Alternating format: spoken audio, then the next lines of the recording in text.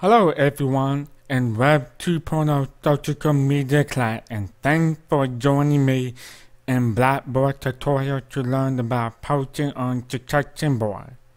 I want to show you a quick step-by-step on how to post using discussion on discussion board. Almost every week, our professor wants us to post discussion on discussion board. When you log into your Blackboard into your course section, you will see discussion on the left column, menu, and click on discussion. You will see a forum and description that describe the URL.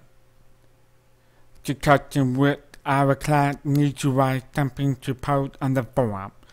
For instance, for discussion, we will need to write about blogging. I will show you how to post it under that forum.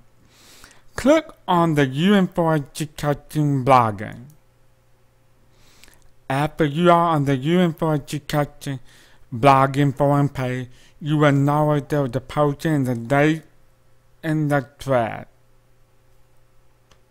To post a discussion, you will need to create a thread. Click on Create a Thread box and you will see Create Thread page with content of three things: messages, attachment, and segment. Most of the URL require that you type your discussion information on the message box in option 1. Be sure to type in the subject box which will be blogging.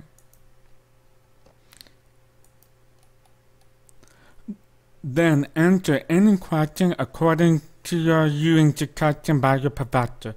I will show you how to type it out. If your professor wants you to attach something, then go to option 2 attachment and click on Browse My Computer.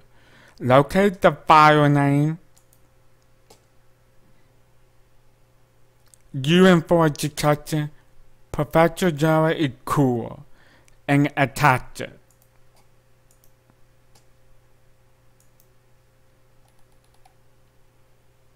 Finally, review option 1 messages and option 2 attachment to make sure that is what you want at final.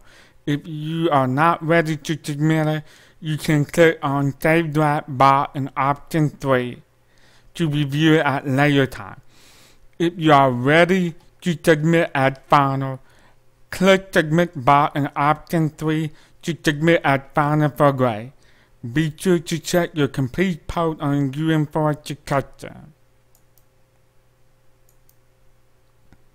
Blogging forum page, which should show the date in the thread. Way to go! You just learned how to post on discussion board. I hope you enjoy my discussion board tutorial.